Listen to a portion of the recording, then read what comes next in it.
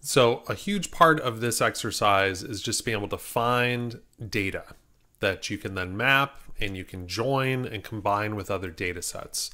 So one of the most classic locations to get data, especially for the US obviously, is the US Census Bureau's website. So I'm going to be walking through, hopefully quickly, the best practices for downloading some information that will be usable. That's the big point here. Data that you can quickly download and start using. So first, you'll come to this site, and I would recommend just clicking Find Tables. That will then bring you into this fairly overwhelming user interface or experience. A couple things to note on here to help you get started. First off, you can see how many results we're looking at. So these are all of the different data products that are available through the Census Bureau, and there's over 5,000 of them. We don't want to have to sort through and sift through all of these pages of different information. What you want to do is start here with the filter on the left-hand side. So if I select filter, they've broken this down pretty nicely. You can start with a geography or come with that last, different topics, the types of surveys, and then the years. The way I like doing this is starting first with the geography that you're curious about. For this example, we're just going to be doing counties, so a fairly large geography. So here I select county. I then select a state. Please don't select something like Delaware that has 3 counties in it. Select a medium-sized state. I'll select Arizona. You can see here the list of all the counties in Arizona. For this exercise, I want to click all counties. All counties within Arizona. And this is now refreshing the data. And so here we can see our results have gone from 5,000 now to about 3,400 different results. So still a pretty big list.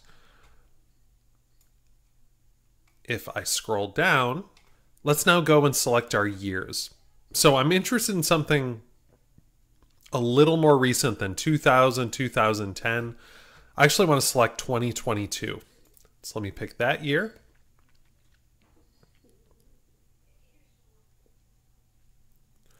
We're now down to about 1,300 results, which is still a lot of information and data. I'm going to just X off of that filter for the county. In the background, it's loading up data, some previews here. And if I select any of these data sets, like here, population 60 years and over in the US, or this one, the native and foreign-born population. So if you want those 1,300 records, you can kind of scroll here and see what is available, or you can get a lot more specific with further filters. Let's look at health. So if I select health, maybe I'm interested in overall health for a specific population. This is health expenses, or we can go here to go to health expenses. Now my filters right now, it's showing me all counties within Arizona, 2022, health. If you wanted to, you could X off any of these filters to get back to that kind of larger data set or kind of not filter it as much. And now I'm down to 157 different data sets. And now, probably the most important thing to do here. You get a preview of the data on this side. And if I scroll down, I'm just going to click number 5 here to grab something. Let's see, employment status by disability status, work experience, age disability, age by ratio of income to poverty level. So I'm going to do employment status by disability status. I'm going to select that. Now, as I just mentioned, the most important thing to do for this, do not download your data from over here, from Excel or any of these tools. There's this little option here that says download table data. I need to click that to be able to pull the right data down and have the right fields. I'm going to select that. See this little download option? I could actually pick my record. Now it's telling me one selected and download. I want to grab it for 2022. It's saying ACS 1-year estimates. We don't have to dive into all of what that means, but I'm going to download that data set. Down in the far right-hand corner, it's telling me preparing your files, downloading that data set, getting those files downloaded. All right, that's just downloaded my data. And I'll be honest, it was just hanging up over here, and I had to hit the little button to hit cancel and then resume, and then it downloaded and worked just fine.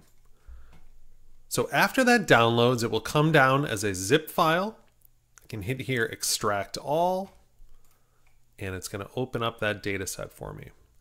And now I have a couple different things in here. So I have a text file, which I can click and open that. And that provides me all of the metadata or data about this data. It kind of tells me, what this data set is, who made it, etc. So a lot of great details in there. The next one I'm going to open is this column metadata.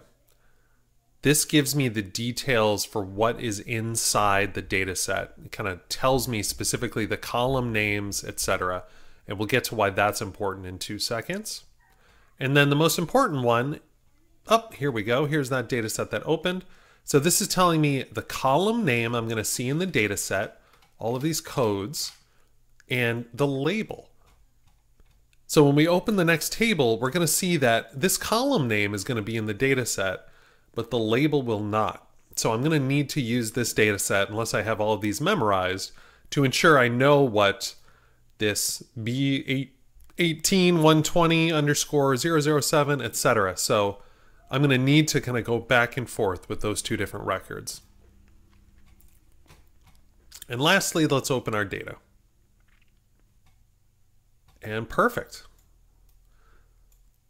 So what I wanted to make sure, and the point of this video is really ensuring you have this field as part of your download. This is going to be the most critical thing to have, or you will have just confusion and frustration.